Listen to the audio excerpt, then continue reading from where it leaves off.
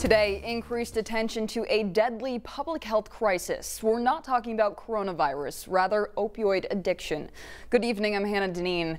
In 2020, more than 500 people died from drug overdoses in Maine, a state record.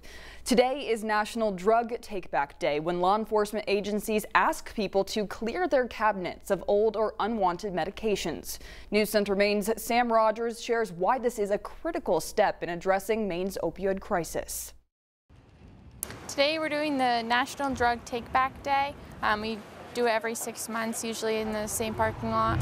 We sponsor these types of events all across the state where people are able to walk up and just dump all of their unused medications or their expired medications, and then we can dispose of them safely. If they're bringing them here, then they're taking them off the street, so that's certainly a benefit to everyone in the town and around. And we also worry about children getting into medicine cabinets and finding these unused pills and being hurt by what could happen if they take them.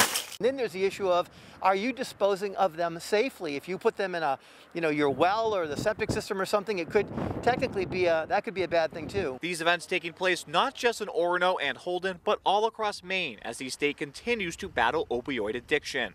Last year, 503 Mainers died of a drug overdose. In January alone, 58 people died of a suspected or confirmed overdose.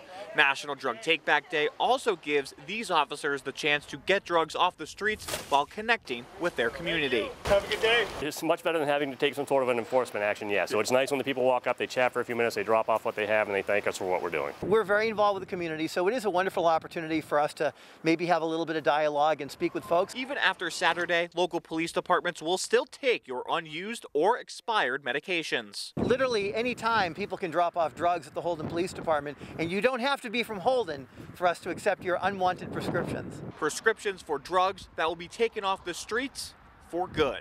Sam Rogers, News Center, Maine. You don't have to wait until the next Take-Back Day to drop off old or expired medications. Find the closest drop-off location to you, open 24/7 by visiting takebackday.dea.gov.